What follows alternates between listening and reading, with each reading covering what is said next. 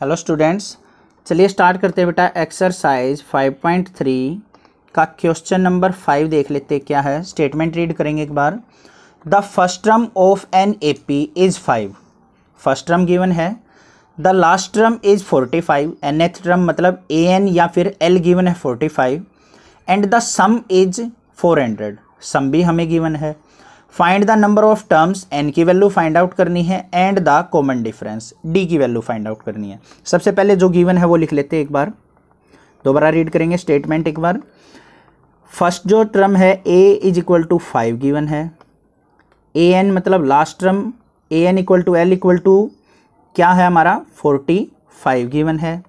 सम जो है N term का वो कितना है 400। एक बार बेटा कंप्लीट स्टेटमेंट को रीड करें, फिर दोबारा रीड करते हुए जो हमें गिवन है वो लिखेंगे, जो हमने फाइंड आउट करना है वो लिखेंगे। एन की वैल्यू फाइंड आउट करनी है और डी की वैल्यू फाइंड आउट करनी है।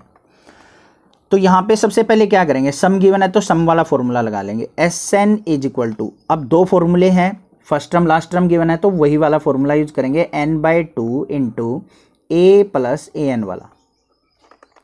एस एन कितना है 400 इज इक्वल टू एन की वैल्यू हमने फाइंड आउट करनी है n/2 इंटू ए की वैल्यू क्या है 5 प्लस में ए एन की वैल्यू क्या है बेटा 45। तो 400 is equal to n/2 into 45 और 5 कितना हो गया बेटा 50। 50 को 2 से डिवाइड किया तो क्या आ गया 25। अब 25 यहाँ मल्टीप्लाई में है, लेफ्ट हैंड साइड आएगा तो क्या हो जाएगा डिवाइड में। तो 400/25 इज इक्वल टू n। 25 से इसको डिवाइड किया तो कितना आ गया 16। तो n की वैल्यू जो आ गई, नंबर ऑफ टर्म्स जो आ गई वो कितनी आ गई हमारी 16।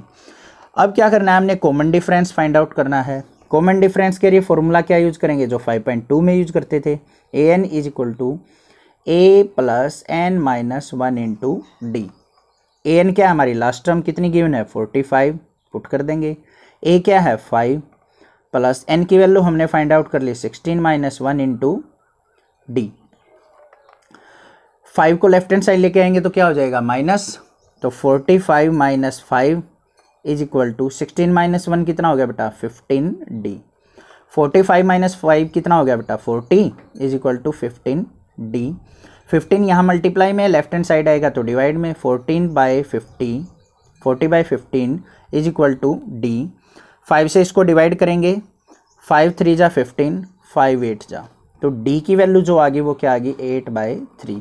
तो जो हमारी n की वैल्यू आई है 16 और d की वैल्यू जो हमने गेट कर ली वो क्या आ गई बेटा 8/3। ये वैल्यू हमने फाइंड आउट करनी थी। आई होप ये क्वेश्चन आपको अच्छे से क्लियर होगा। कहीं पे कोई डाउट हो तो मुझे कमेंट कीजिए, अदरवाइज इस चैनल को सब्सक्राइब कीजिए, लाइक कीजिए और शेयर कीजिए। Thank you students.